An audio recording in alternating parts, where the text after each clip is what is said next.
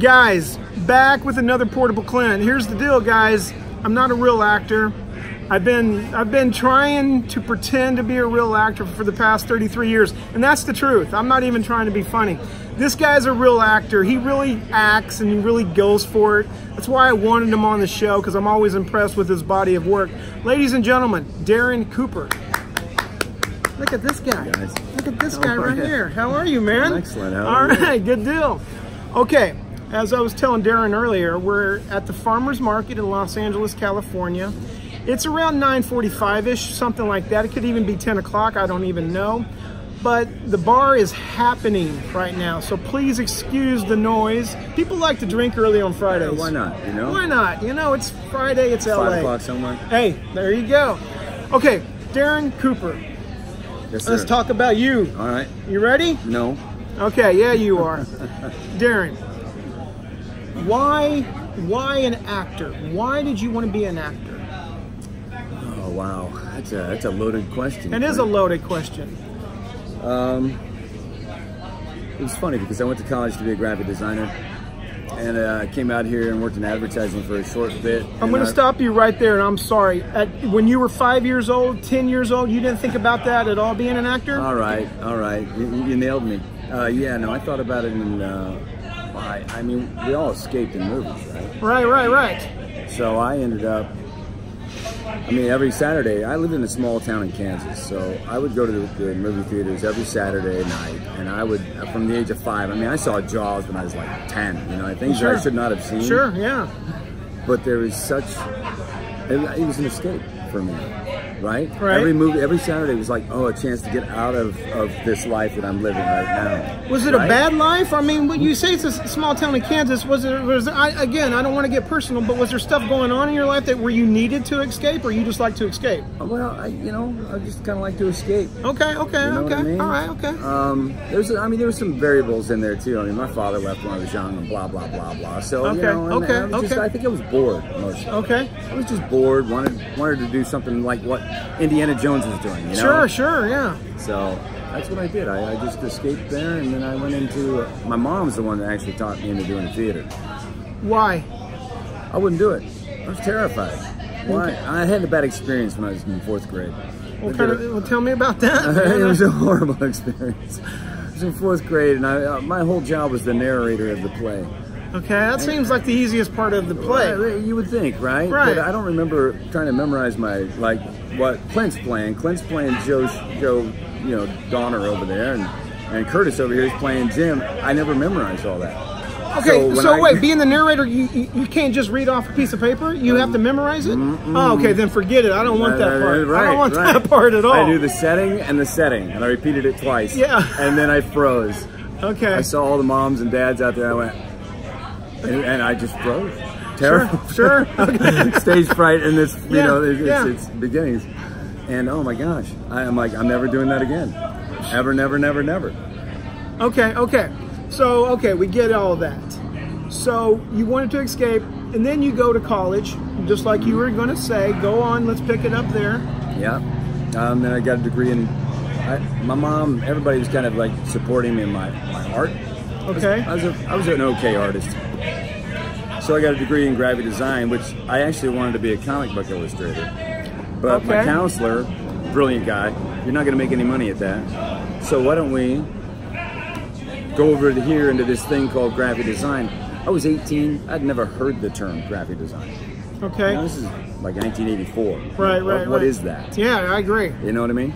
Wait, were you kind of mad that your counselor told you not to become a comic book? Yeah, a little bit. A little disappointed, But I'm like, here's the other thing about growing up in the middle of the country is like you don't have these big city ideas kind of like supported under you. It's like that's another world away. Right. So Yes. you just go to school and get a job. Yes. I don't care what your job is. Just the second you get out, you get a job like day 2, and you work the rest of your life. Right. Miss Mustard, not to make this about me, but Miss Mustard, Miss Mustard in elementary school asked us what we wanted to be when we grow up. I said actor.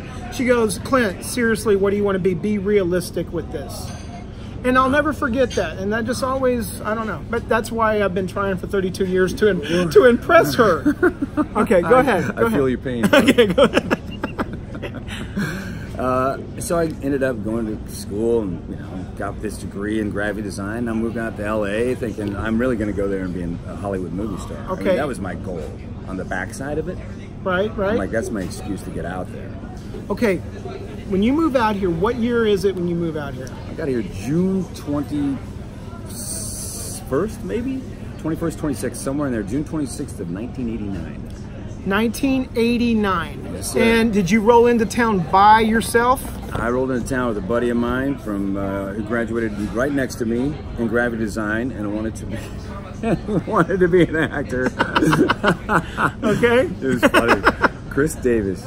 So Thank he you. and we moved out here together and had a good time. Cheers. Cheers. Okay. I got kind of sidetracked there. You moved out here with him? Look at this. Look at this. We're having some technical difficulties just for a second. Look at that. We're going to pick it right up. All right, good deal. Okay, let's pick it back up. Yeah. You move out here. You roll into town June 22nd, 1989. With this dude. With this dude. And where do you guys move to? I like to know where. I like to know where the apartment was. I like to know what street. I lived at 1400 Venice Boulevard in Venice, California. Okay. About 2 blocks down from Venice High School. Sure. Like Venice and Walgrove-ish, I want to say. I think Walgrove was the cross street on one side. Penmar was the cross street on the other side. Okay. What's the first thing you do to start getting your career going? Okay, so I'm in Malibu at the time, and a design firm on the beach, which you think would be phenomenal. Sure, sure. I'm there 3 weeks. I mean, I have my own cubicle, I have my own drawing board, my T-square, all my magic markers, all my different colors, doing marker comps of like Toyota and Nissan and Mitsubishi dealership. You know, the mailers you get in the mail? Yeah. We were designing those. Show off? Yeah, well, no. Yeah. Okay, go ahead. So we're sitting there, and we're about 3 weeks in, and I'm like, man, this is life, dude. Take me out. Take me out. I hear you, And man. he felt the same way. So we found this thing. It was a crazy magazine called Faces International. Do you remember Faces I International? do remember that. I totally remember that. It was this huge scam. Yep. Right? What, really? Oh, I mean, yeah. Now that you say that, okay, go ahead. Go ahead. So they would hook you in, and we met this guy. I won't mention any names, but Greg was his first name. Greg. And he's like, oh, you guys, okay, the first thing we're going to do is we're going to sign you up for commercial acting classes, and then we're going to move you from that to like a real acting class. And then you look like, man, you could play a detective. I mean, he hooked us, hook, line, and sinker. Oh, and by the way, we do this publication that comes out once a month, and like I think Robert Wagner was on the cover of it with and we're like, oh, well, that's kind of cool. Do we get in that? He's like, yes, but the cover is $2,400. And they probably gave it to Robert Wagner for free, right? Yeah, just sure, to sucker you guys probably in. paid him, actually. Well, yeah, exactly, right? exactly. So, so we ended up doing this commercial class, and it was this fantastic character actor named John Miranda. Okay, is he still around? Do you still I don't know. Okay. He was pretty old then. And anyway, John Miranda, we had our first 2 or 3 weeks, and he pulls us aside and whispers in our ear. He goes, you know what, you guys, you got a lot of potential. Get out of this. I love him. That's awesome. So we did. We ended up doing some commercial workshops. And With who? Tepper Gallego. Sure, I remember them. And then there's another one called LA Commercials, LA, Los Angeles. I don't know. Okay. But the agent, and that's where I met Chopper, Marlon Young. Okay. So that was yeah. like 90, 91. Chopper's awesome, dude. I was so impressed with Chopper, man. Love that guy. Love you, Chopper. And anybody, like I said, anybody who has a cool nickname is Chopper, I mean, he's cool. He's very cool. Okay, what's your first gig? How do you get an agent? Okay, so doing Tepper Gallegos. Okay. I remember smiling and slating at the end. Hi, I'm Darin Cooper.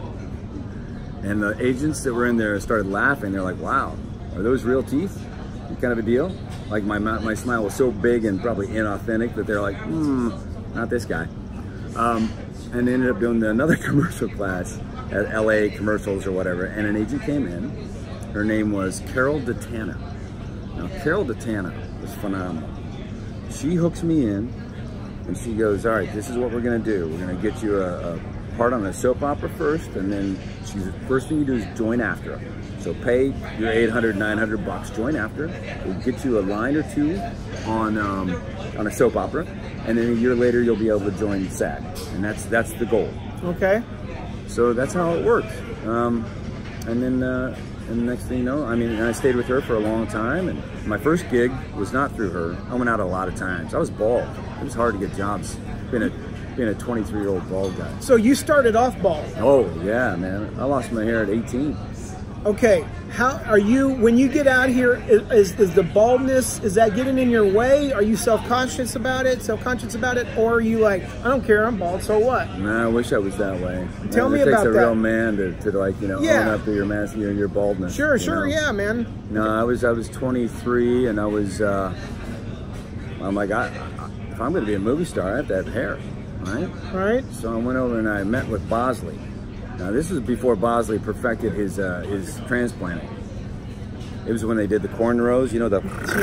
Yes. And man, he got me in there. He's like, well, you know, initially it's only going to cost this much. I mean, I met Bosley himself. Really? This how long ago? Okay. This is 1990, right? And not Tom Bosley. Not Happy Days. Right, okay. Yeah, so then I just couldn't get the money going, you know what I mean? I couldn't do the money thing. I'm like, maybe not.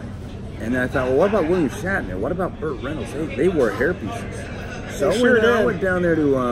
One still does. Yeah. Maybe the other one still does too. Yeah, you're right. So what was the place called? Hair replacement for men? No, that wasn't it. I don't remember what the place was. But I bought a multi-$1,000 wig.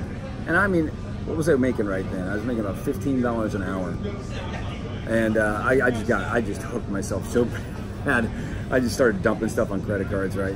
And bought this really sweet piece. Slapped it on. Started doing the AIA acting. Yes. That's where you read in front of casting directors, right? Yes. Okay. Yes. So I started doing that. I hadn't trained. Keep in mind, I haven't done anything yet. Okay. And this casting director, who was a dialogue coach for Happy Days. Tom Bosley. No, his name was Bobby Hoffman. Okay. Bobby Hoffman is this great New York guy from Brooklyn, and he said, okay, Darin. He liked me, right? In more ways than one. Okay. I'm gonna make a call on your behalf. Okay, I'm gonna call whatever the guy's name was over at General Hospital at the time. Marvin? I think Marvin was the main casting director at that point. Puts a call in, and I go in, and I meet with the associate, Michelle, I think was her name, and she goes, well, Bobby called on your behalf, Darin. You must be something, is what she said. Sure. And which was totally BS, because I didn't know anything. I didn't know. She said, so what size of a part would you like? This is a question. Okay, this is nice. This is really great questions, man. I am so not confident in my acting abilities that I was wise. At least I was wise. Thank you, God. I was wise to go, maybe just an under 5 would be nice. Okay. Next thing you know, I get on the thing, I do the thing. The whole world misses it because my mom tells them I'm Young and the Restless instead. So, but that's actually a good thing. Because oh man, I had a copy on VHS for about 25 years. VHS just kind of disintegrates. Sure. Well, but not that one? It was so bad. Oh my gosh, it was so, I just, have you ever had one of those experiences when you're watching yourself and you're going, oh, yeah, it just gets smaller and smaller? Yeah, all the time. Oh, yeah, all the time. I do. Okay, Darin. Oh man. So you get an under 5 part. Yes. With a hairpiece. With the hairpiece. When do you ditch the hairpiece, or do you keep it for a few years? Oh boy. All right. You know what? I'm trying to work up to Vengeance Unlimited. You and I share that credit. I did an episode of Vengeance Unlimited. Did anybody watch those shows? I don't think so. It starred Michael Madsen. Yeah. So from General Hospital to Vengeance Unlimited, how long? Oh, that had to be what, 6-7 years? Okay. Right. And I was bald in Vengeance Unlimited. Right. Okay. Yeah. So when did you stop rocking the toupee and why? Okay. So I'm going to give you 2 of the 3 reasons that I got rid of it. One was financially. Okay, because it was a maintenance thing. It was a maintenance thing. You had to go in once a month. You had to add more hair to your piece. And you lived in it.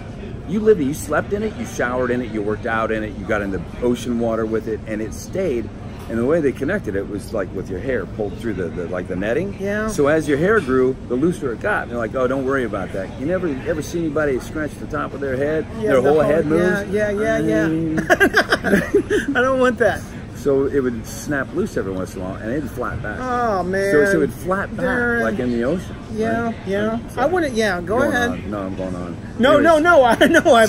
I'm just dreading that. I just. You thought about doing it? No, I don't want to do it. I can't do it. The cast director goes, Clint, I think you would work more if you got something on top. Oh, really? Yeah, and that kind of bummed me out because it was a cast director that I knew for a long time, and that really, I guess that kind of hurt my feelings a little bit. That she was telling me I needed to get a toupee. Yeah. But anyway, that's the only time it ever really bothered me. Okay, so that's one of the reasons. What's the second reason why you got it? Well, it was because every time I walked into a room, and if somebody even casually glanced up at my hair, I'm like, do they know it's fake? Do they know? Do they know this is a wig? You know, and like it just. As an actor, you have to feel so authentic and so vulnerable. I mean, you have to be so relaxed, and I was never relaxed. Yeah, man. I was always worried that we're going to find out that I was fake. Yeah, I worry about that still. Yeah. They know I'm just really, this is all just a... Well, that's why I started this interview. That's how I feel my whole 32 years.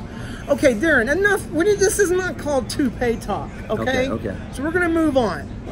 But I do appreciate you telling me all that. I was 26 when I took it off. You took it off. You said no more, and you never regretted it. Never, I never regret it. Because we all know people who have toupees on TV. That guy's a toupee. That guy's a toupee. My dad knows that. My dad knows. Clint, that guy's a toupee. I'm like, totally. what? And like, oh yeah, it is a toupee. Totally.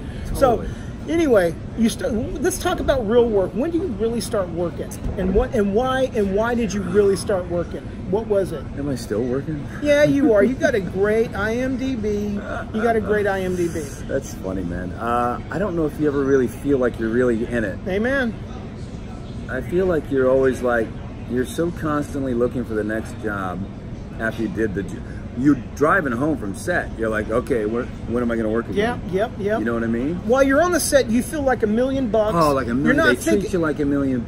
You know, they love you, Mr. Culp. Would you mind coming over here? Would you like me to bring you breakfast? I mean, they treat you like a king. And then as soon as you sign out. All right, get him on the bus. Get him out of here. And then on that drive home, you start thinking, yeah, man, am I going to work again? I messed up like 7 times on that take. Man, I wonder if they're going to tell the casting director. I wonder if I'm going to make the final cut. It's all downhill from there. It really is. Oh, man. On a sled, just on the ice, dude. Yeah, I mean, okay. You have no idea how bad it is to be an actor. Oh, my gosh. And that's just great. It's everything. But that's the reason why we keep doing it, because it's so great when you get it. Oh man, in the moment when you're there and you're like working with Jimmy Smits or whoever you're working with, it's like it's the greatest thing ever. Okay, tell me, you booked Vengeance Unlimited. I'm going to start there because that's a good place to start. Okay. Do you have any Michael Madsen stories? Did you work with him? Yeah, I worked with him. He was a lot of fun. I actually liked him a lot. I thought he was genuinely there. He was having a good time. He was goofing off. I'm playing a cop. Oh, he did do one thing. I forgot all about this. So I play a cop busting into a hotel room looking for a bad guy, right? And it's him. I'm looking for him, and he's hiding. Well, the female lead pops her head out of the shower, and I'm like, oh my, I'm so sorry, you know. I get all like flustered and I put my gun away. I'm like, sorry, ma'am. Well, in the first take, it's him that pops his head out. He's busting. He's like, yeah, and I go, ah! Okay, all right. Let me tell you my quick Michael Madsen story. Not this is about me. I'm sorry, but this is one of the things that has always stuck out to me filming that. Michael, in the scene, I'm giving Michael Madsen like $700. Okay, and they actually give me like $700 to give to him. Wow. So I give it to him on the take. And then between takes, he takes a couple of the $100 and he puts it in his pocket. Right. I'm like, oh God, what am I going to do? I'm not going to say that Michael Madsen took the money, but I'm worried because this is real money. Yeah. And I'm responsible for that money because the guy goes, all right, Clint, this is $700, so I know. And then so I come, the scene is over with, and I'm giving the guy the money, and I go, he goes, "Don't worry, I saw it." Oh, good. But I was so relieved because I didn't want anybody to think that I stole money. No, is that I'm not saying, but and then Michael Madsen laughed it off and gave the money back. He wasn't trying to steal it. He was messing with me. Yeah, totally. To put me in an awkward situation. Yeah. And they all laughed and had a good time. Anyway, enough about that. Is that your first gig, by the way? That was like my second or third gig. Yeah. Knots Landing was my first gig. Knots Landing. Knots Landing. Great. Yeah. No, that wasn't my first gig either. My first gig was JAG. Okay, now JAG is something else, because JAG is what the spinoff to NCIS LA. Right, so NCIS, all those came from JAG. Yeah. Yeah. So that creator is just still loving it. Belisario is making a ton of money. Ton of money. Yes, he is. How many false starts have you had in this business? How many times? Because it's hard to interview people like you with 90-something credits. And that many? Yeah, did you not know that? I thought it was like 60. So, when did you, okay, wait, before I said how many false starts, when did you start getting rolling? When did you start like, all right, you know what, I'm working, even though you don't think you're going to work again, but you kept working? It was like 97. It was right around that time, I think. Or was that 98? I think it was 97, 98. Yeah. I had done, I think I did Angel, which was Dave Boreanaz's. The Buffy spinoff. Yeah, the Buffy spinoff. So with Dave Boreanaz, and I think it was that, and it was oh gosh, yeah. So it was, I did X-Files, JAG. There was a whole slew of things starting to happen. And then what happened first? Was it the .com bust or something like that? Yeah, right. There's so many. So there's like 3 major things that happened that just derailed my movement. Mm-hmm. And I would have to start literally all over again. Right. From like the beginning. You know what I mean? Like there was a commercial strike in there. Yep. You know? 9/11. 9/11. Yeah. There was the 08 recession. I mean, there were 4 things that nailed me that I had to start back over again. It's amazing how many things, I guess everything slows everyone down, but a lot of things slow Hollywood down. And you wouldn't think there would be, but there is things that slow it down. Yeah, absolutely. Even political changes sometimes can slow it down. Exactly. Or at least throw a hiccup in there. Yes. Yeah. What's the biggest thing? What was the feather in your cap? What was the first feather in your cap that you go, wow, I just booked the biggest part of my life? Was it, I saw you did Star Trek? Oh yeah, that's a funny story actually, to me. Okay, well let me hear it, let me see. It was the second job I had. The first job was a one line on JAG. What was the one line?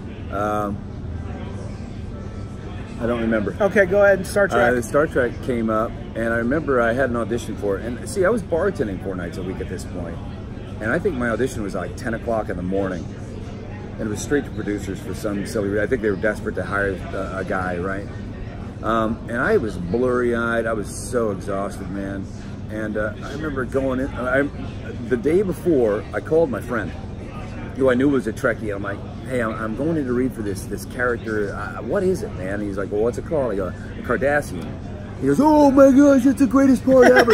You're gonna like this military guy. You know, he's like going nuts. And I'm like, oh, awesome, okay. And then that's all I really took into the room. And you know, I was so relaxed because I was so like exhausted. Yeah. They loved me and gave me the part. And it was this at Paramount Studios? Paramount Studios. I auditioned for that. I don't know about that part, but go ahead. Yeah, and it was really, so when I got it, I'm like, oh, this is cool, you know? Yeah. It's cool. But I didn't realize it was going to be what it is. I'm getting weird, like, I've got a guy that sent me a picture.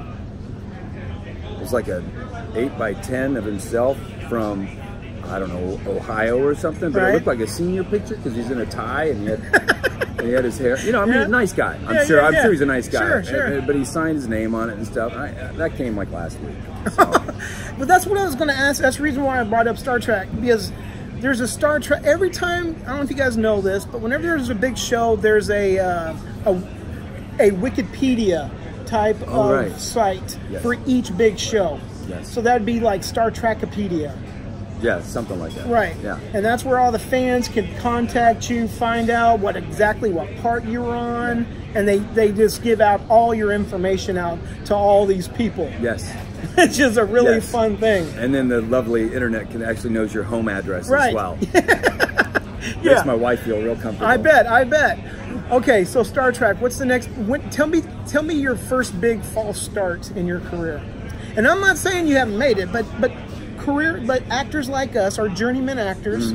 There's a lot of false starts. We think this is going to be it. Oh, okay. Well, it's a lot of them. Yeah, there really is. I think one was the Social Network. Social Network, that was big. I thought my manager at the time wanted me to turn it down because it was only one scripted line. And the casting director was like, no, I promise you, he wants to be in this movie. And so, and I was going to say yes anyway. Who was the director? That's a big director. David Fincher. Yes. And I thought, man, I'm going to be in this movie. The tides are going to turn. The tides are going to turn. The tides are going to turn. I'm waiting. The tides are going to turn.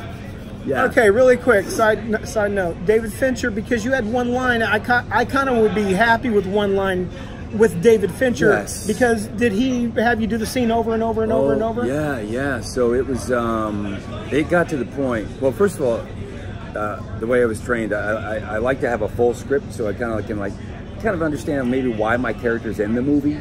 Even though you have one line, you want to read the full script. I want to read the whole script because you want to know what you want to know. I'm just like that one line. I've got the one line. Yes, okay, my line. That's serious.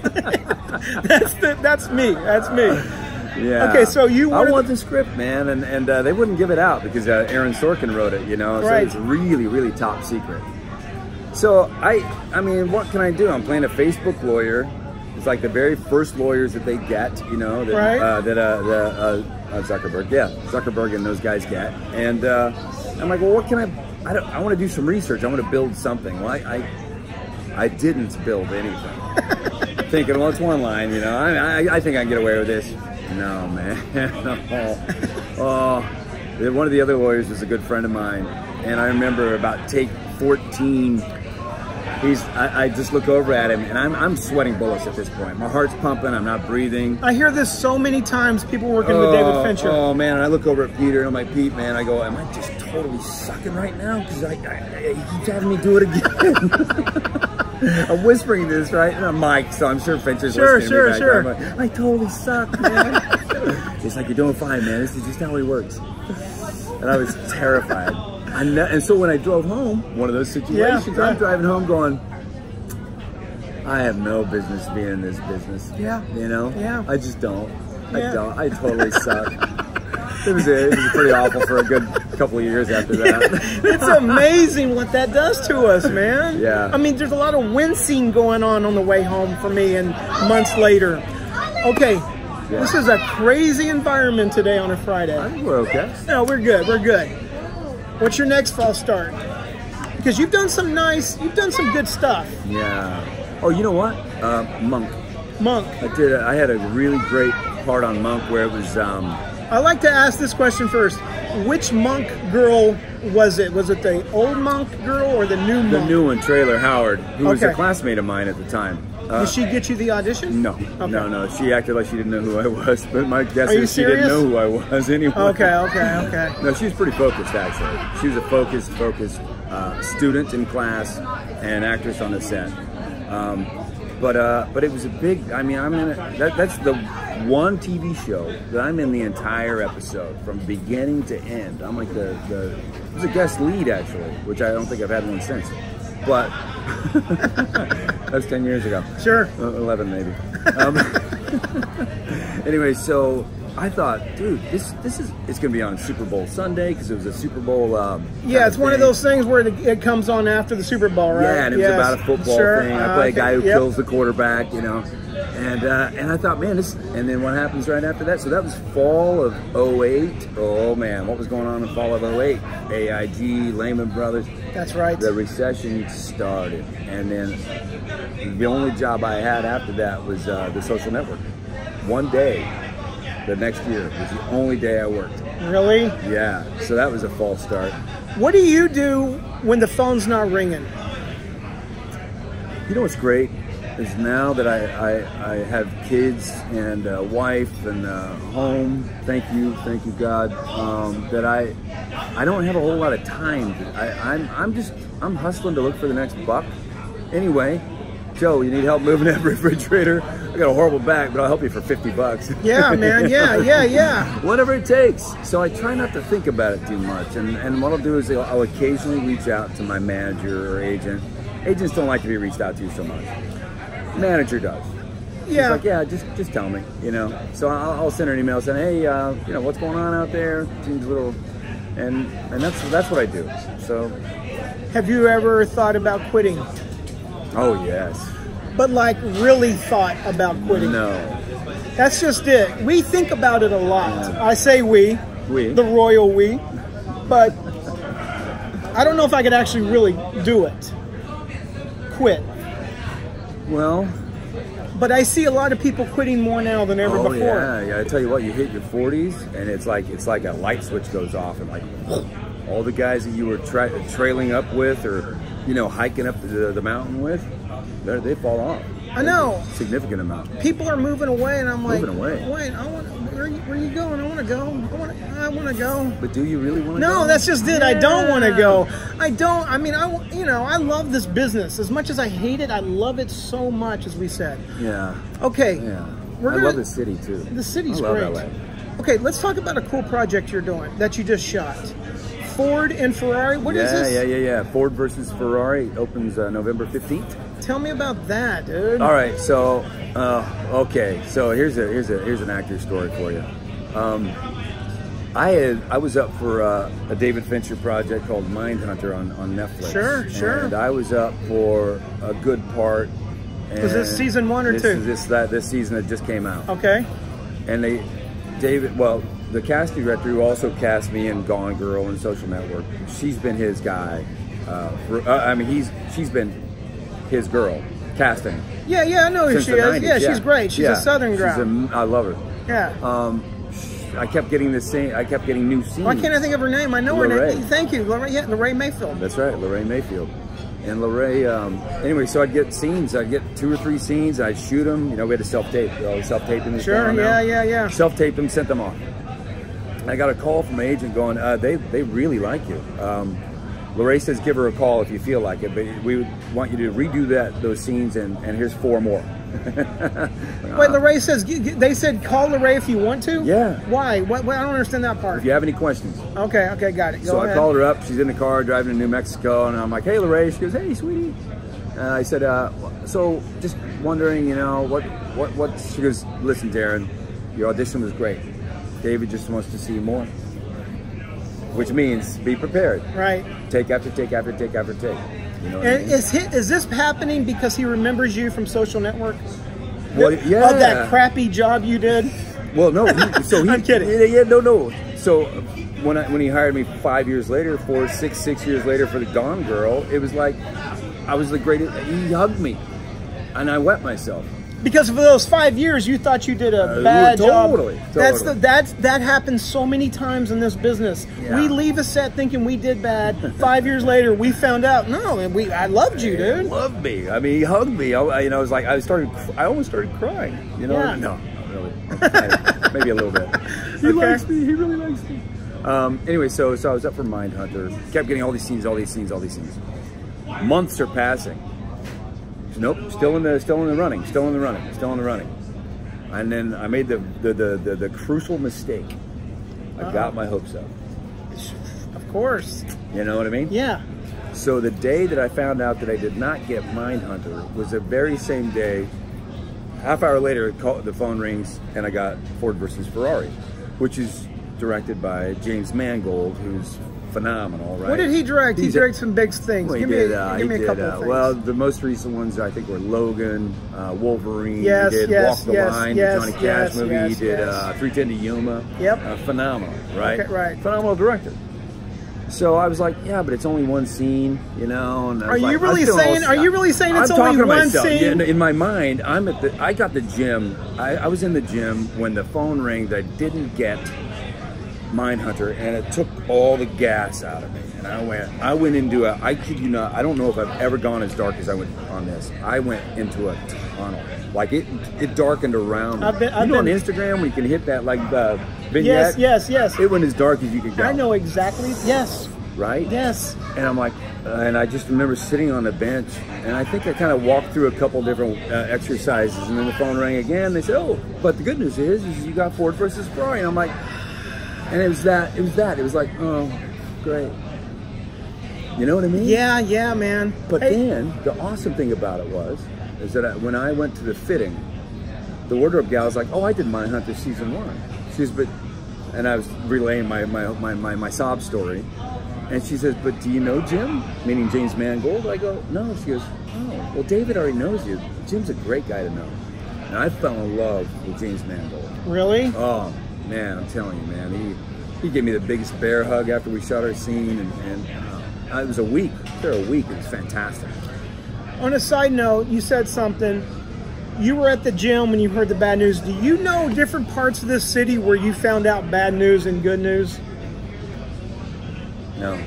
Like, I think of this Whole Foods. I was at this Whole Foods a year and a half ago when I booked a part. No. Like, I'll drive by that Whole Foods and go, "Oh, I remember that. I booked a part there." And like, you're there every day yeah, now? Well, I'm there every day waiting for my phone to go off. Okay, it went off a long time ago. I hope it goes off now.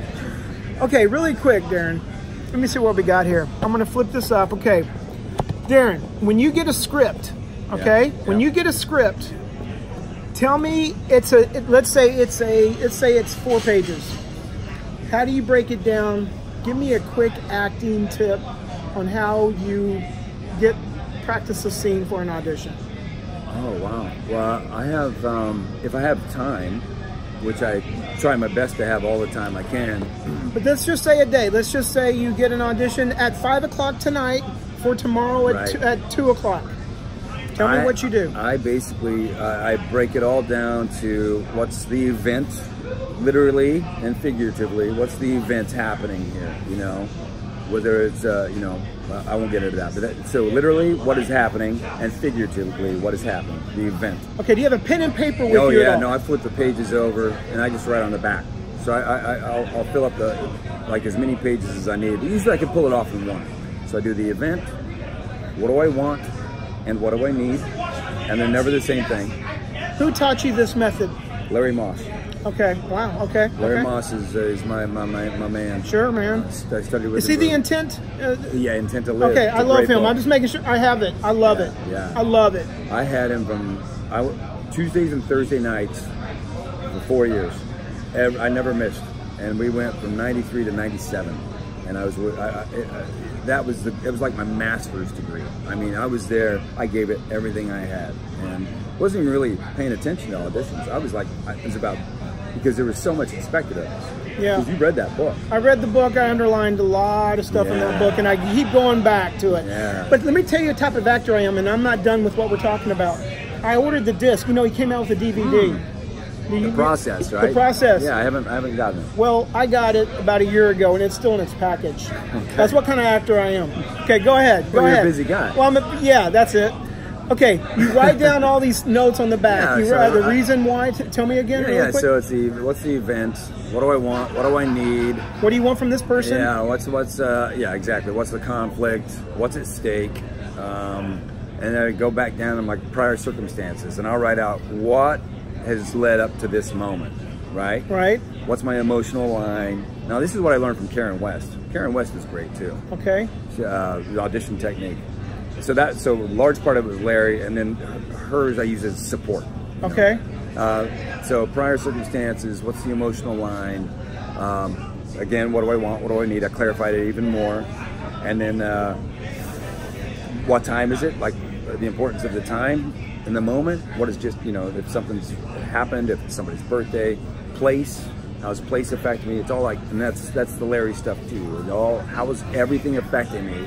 The time schedule, the place, what's the opposite? Like if I can throw an opposite in there instead of like playing the actual what it seems like it might be. Okay, all right. You know? Wow, that's a good one. And then I write the character descriptions down. Like, okay, so what is it that they're looking for? At least what I can derive from what they've said, right? And then last thing was then I do a what's my song and dance. You know. What do you mean? What's your song and dance? What am I doing in the moment? You know, before I even start talking, what am I doing? Am I checking my phone? You know. I got you. I got you. Okay. How are you memorizing your lines? Is it because you know all of that just helps you memorize your lines, or are you saying them Are you saying them over and over? Or are you writing them down? How do you memorize? So then I just I do it like doing a play. I'll go one line. That's the other person's line. Okay, do I know what my third line is, or my second line is after what he says? You know, and so then I do it like one line at a time. I back up, start at the top, go as far as I can, learn a little more, go to the top, take it all the way through, so I can, and then I record it. You do with the app?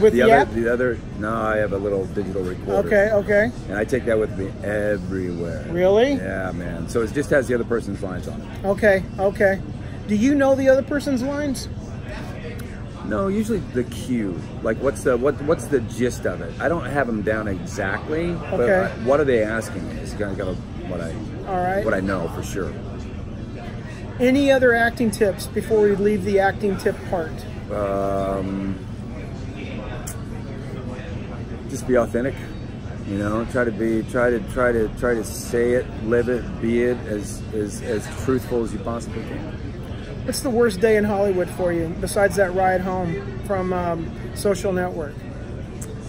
No calls at all. No calls Nothing at all. to work on, like no auditions to work on, no audition to go to, nothing in the hopper, nothing that I have looking forward to work on. That's a bad day.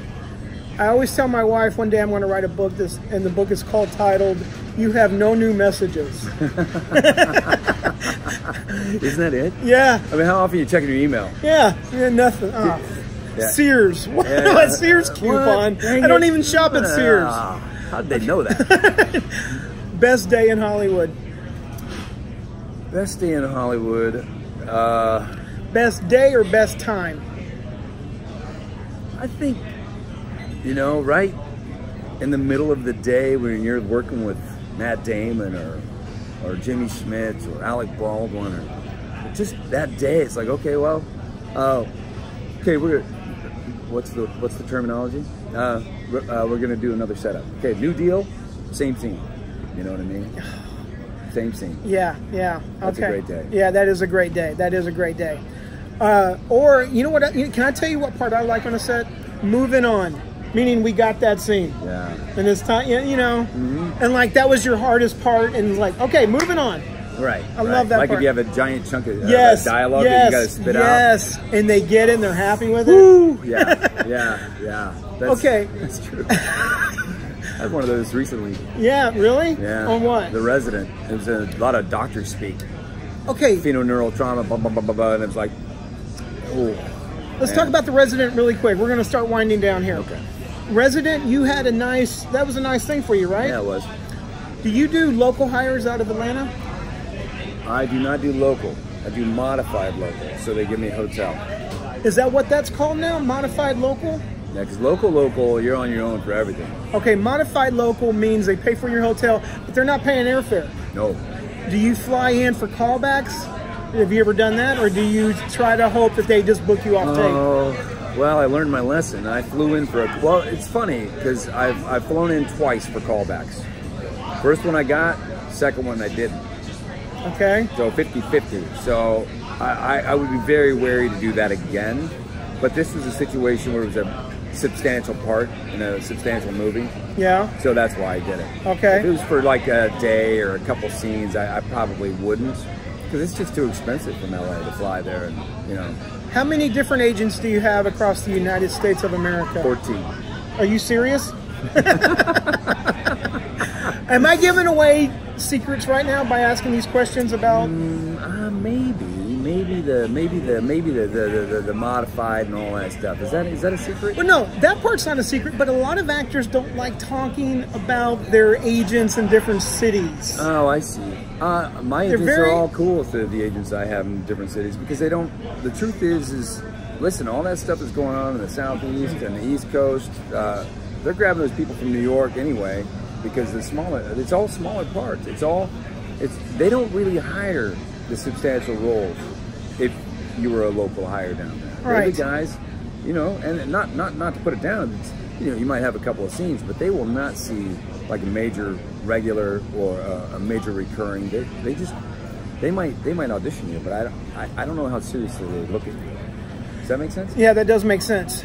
Darin, aren't we blessed that because we have families Yes. out here, and Amen. we do have downtime. As one would look, man, we have too much downtime, but yet our downtime is we could drive our kids to the sporting events. Yeah. I'm going to say this really quick. You have some great kids doing some sports right now, right? Yes, I do. Two boys playing football right now. And you're loving that. I'm having the time of my life. See, thank God, and you're able to go check them out, right? Yeah, because yeah. you got some time on your hands. Well, I so tell this you. business, it's Yeah. crazy. It's all right. Yeah, no, to go along with that, it's one of the greatest things about being an actor is like, you know what? I don't have to ask off to go over. I don't have to, like, you know, bail on my real estate client over here or to go to my son's game. Nothing needs me today. Right. You know? Yeah. It's pretty awesome. Yeah, that is. I do love that part. This is my new question I'm going to start asking people. Who should I interview next? Who should you interview next?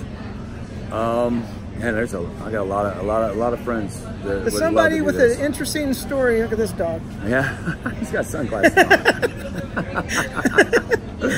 Oh my, only in LA. Yeah. I think. Oh wow. If you don't want, if you can't. That's Cullen fine. Douglas. Do you know Cullen? Yeah, no, he and I have talked about doing this. Yeah, he's a worker. He's a worker. Yeah. You know, who else? We don't have to go through a whole list. I was just seeing if there's somebody like, dude, you should interview this guy. Right. Well. Anyway, it's all right. I'm struggling here. It's okay. Darin, anything Let me else? go through my phone. No, Darin. Anything else I need to know about you before we close shop? Yes. Let me Not hear about it. me. It was something I wanted to add to what you were saying about having a family and all that. Okay. I think the most significant thing that Larry Moss taught me, and I preach it to everybody and anybody that wants to be an actor, get a life and then you'll have a career. Amen to If you that. think if you think landing a show is going to change your life, you're wrong. Man. Getting a life just adds to it. And by living a life, you're not constantly thinking, is the phone ringing? Is the phone ringing? Let me check the email. Let me check the email. Yeah, oh gosh, for me that would be a horrible way to live. Yeah. Looking and waiting, because I am all about, like, you know, going to my son's games and what's my wife need and you know, all that stuff. Okay, Darin, I'm going to close it down. Here's the deal. I am impressed with you and your acting. Thank you. So just know that. I wanted you on here because I'm like, that's the kind of guy I want to interview right there. So hat off to you, brother. Okay, Darin, I got one last favor. Yep. Will you tell everybody out there goodbye? Take care, you guys. Thanks for listening.